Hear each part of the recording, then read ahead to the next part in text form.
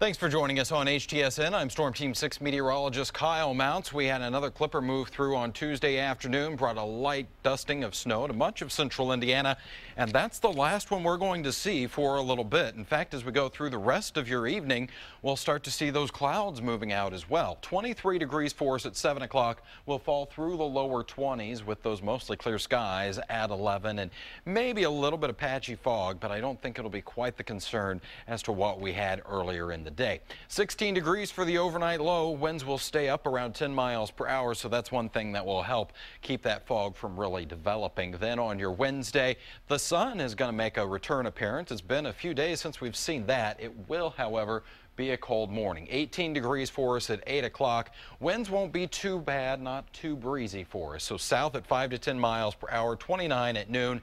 That will help to take temperatures around and just above freezing. So we'll start to melt some of that snowpack. 34 degrees by 3 o'clock in the afternoon. And then we'll stay with partly cloudy skies, 33 by 7, as we'll actually start to see some warmer air moving into the state. 32 degrees for your Wednesday afternoon in Muncie. We'll actually see a good spread in temperatures as that warmer air starts to move in from the southwest. Terre Haute makes it up to 37 degrees, 38 for us in Bloomington, and again 36 there in Greensburg. So we've had this really cold air over the Midwest, the Ohio Valley. There's been mild air sitting off to the south. Finally, we're going to start to see the mild air kick in here.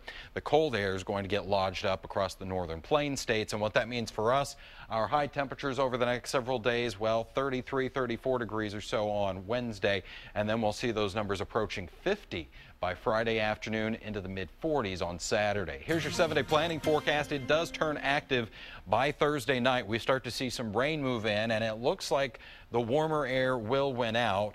That brings us lots of rain on Friday and Saturday. Some areas could pick up more than 2 inches of rain as we go through the weekend, and then as some of that colder air starts to move in on Sunday, rain changes to some snow as the system moves out.